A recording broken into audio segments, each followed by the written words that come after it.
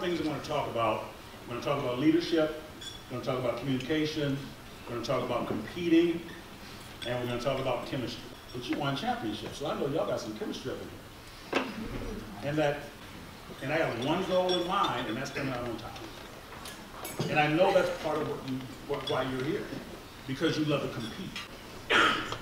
Now, you have all these things, and you get a great culture.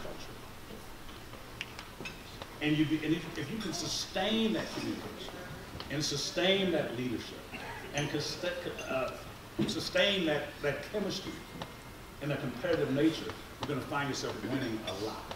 What I tried to do tonight, as I prepared, is to try to find and pick one single word that I think best summarizes what happened in 2017 for our team. And there are a lot of words that I could have picked. Fun, exciting, and unforgettable. But the word that I landed on was remarkable. I noticed about 15 to 20 synonyms for that very simple word. And here are some of them. I want to share a few with you. Surprising. Astonishing. Yes. Our starting center back and captain was out with an injury in the first drill of the first day of training, which was a forecast of things to come. We had so many serious injuries and illnesses to starters and substitutes that I lost count. But the guys stepped up and responded with extraordinary, there's another one, performances. Yes, it is. Impressive. Uncommon. And finally, memorable. So in summary, wonderfully remarkable season. And I'd like to thank, first of all, our seniors for showing up tonight. And then there's Casey and Nora.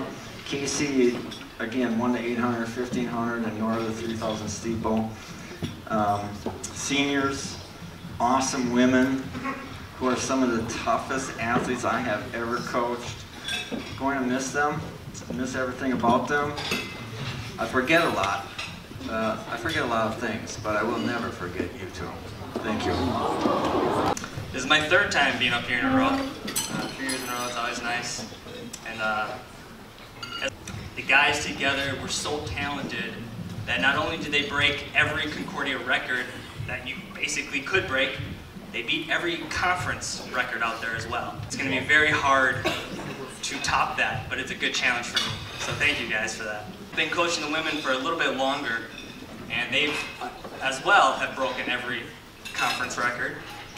So they kind of set the standard there for the guys, which is nice. One of my players on the women's team, I'm going to call her out, Spina Jacobson. She is now Concordia's winningest player ever at 118 wins. But we are very, very proud of you.